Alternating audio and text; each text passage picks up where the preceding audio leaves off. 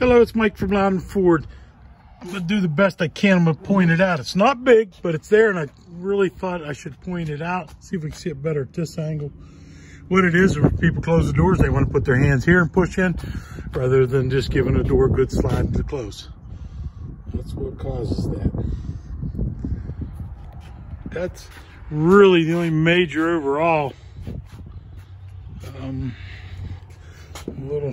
think that'll buff off there.